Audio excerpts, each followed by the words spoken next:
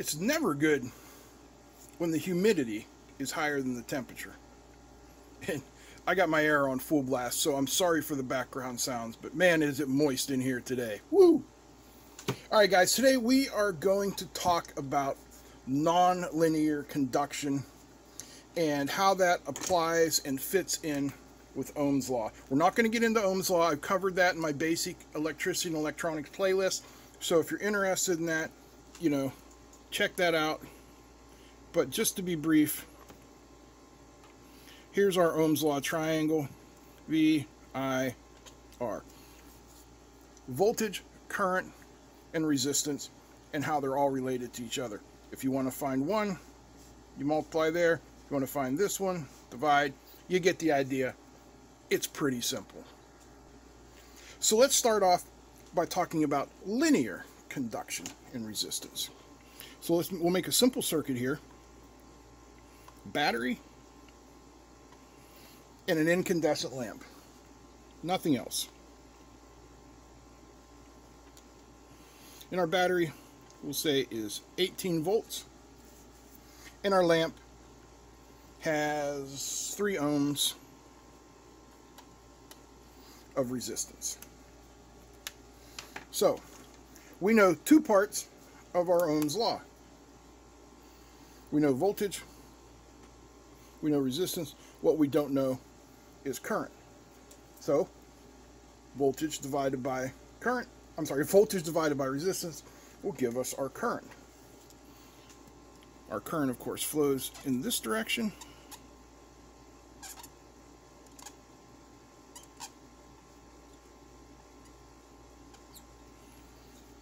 And our answer in this particular case is current equals 6 amps.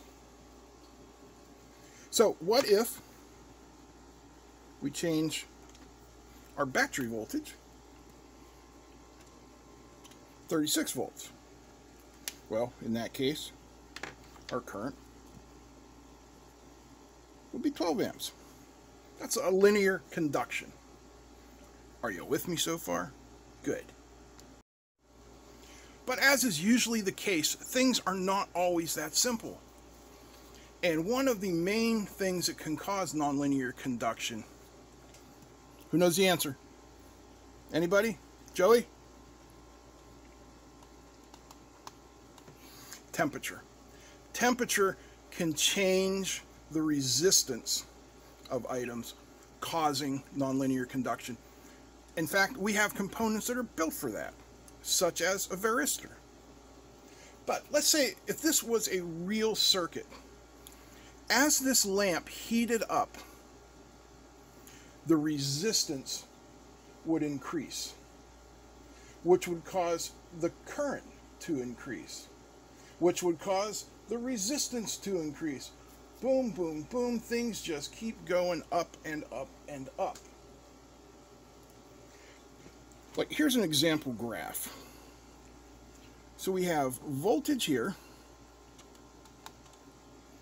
and current here.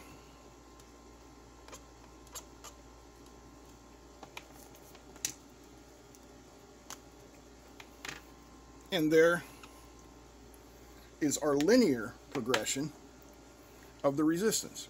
As current and voltage increase, our resistance also increases along a straight line.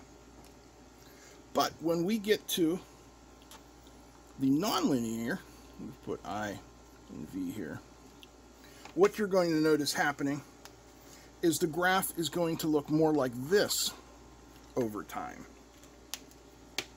Are you with me still? You see, in this case, the resistance rises sharply here, but then it starts to flatten out as the temperature of the lamp increases. And this is caused by the metal wire of the filament.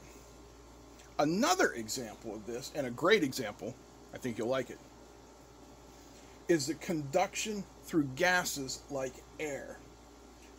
At standard temperatures and pressures, air is a really good insulator.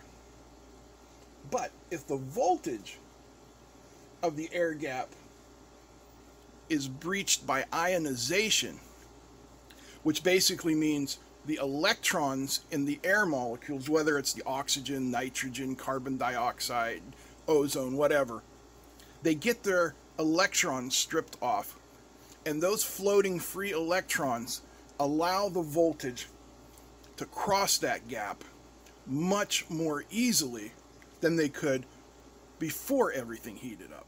All right, so what I got here is a high voltage generator. This thing takes between 3 and 5 volts and outputs somewhere around 30 kilovolts. So it's on. That distance is too much, but as we get closer, the air is ionized.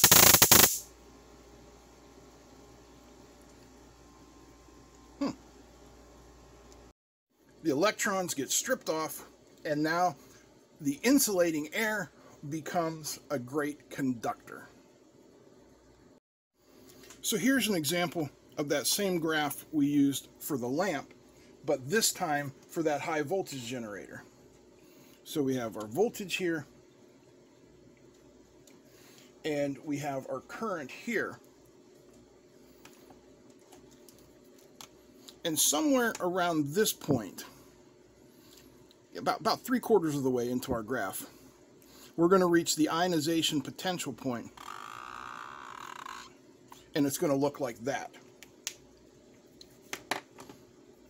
When we reach this point here, we begin stripping off those electrons.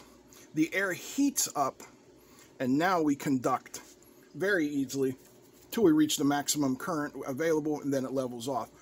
But that's how that one works. And that demonstration with the high voltage generator is the reason, or an example, of why lightning bolts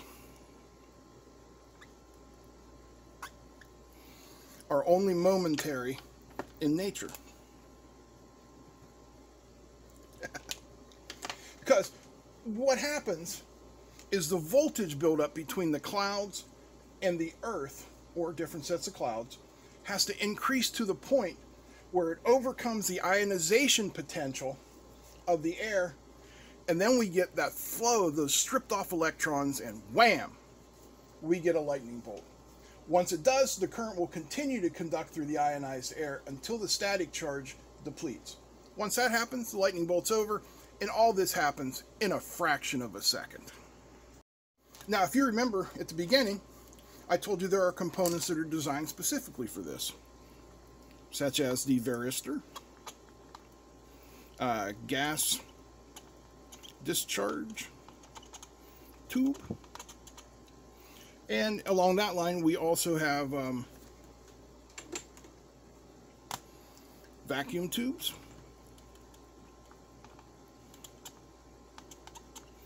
or valves, for those of you from the UK, right?